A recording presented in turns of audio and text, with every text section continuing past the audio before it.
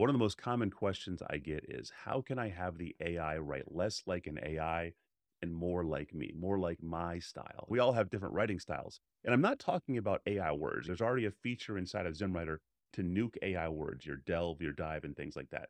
So I'm not talking about AI words. I'm just talking about the style of the writing, the humor that's involved, all right, the sentence structure, the vocabulary, the word choices. Is it a 10th grade word level or is it an 8th grade word level? All of these factors affect the writing style, but it's hard, especially if you have multiple websites with multiple styles.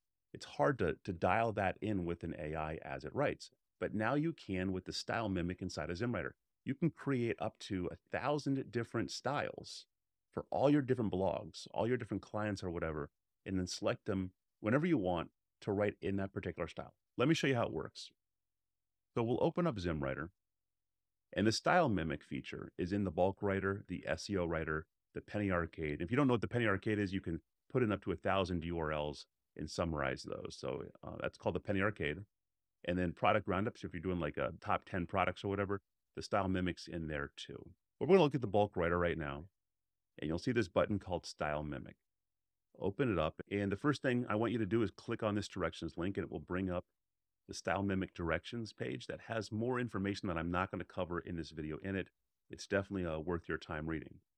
But you'll see in the mimic menu a style to mimic box where you can feed in up to 40,000 characters that you want the AI to mimic. And you can, and this can be anything you want. This can be a text document. This can be a Word document, a web page, your web page, a competitor's web page, whatever you want. Again, we're mimicking the writing style of this.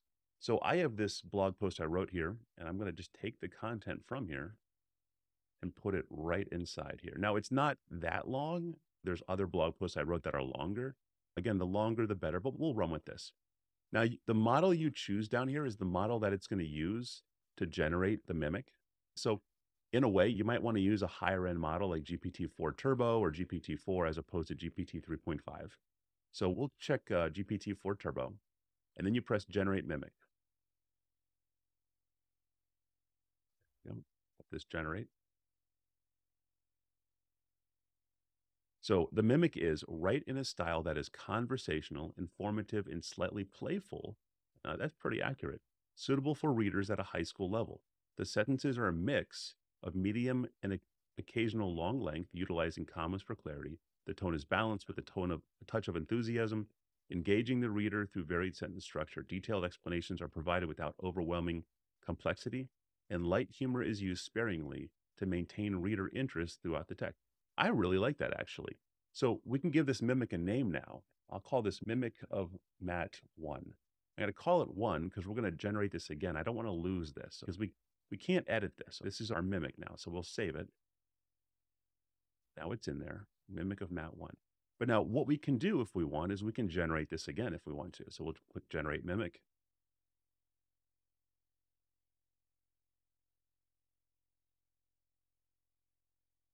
So write in a style that's informative, instructional, casually engaging, utilizing accessible vocabulary, light humor at a 2 out of 10 rating, details provided at a 7 out of 10 level. This is cool too. So I'm actually going to call this Mimic of Matt 2. So I have 2 different variations in here. We'll save the mimic. And then what we can do, right now we've loaded Mimic of Matt 2. If we want to load Mimic of Matt 1, we just click this right here. Click this right here to load number 2.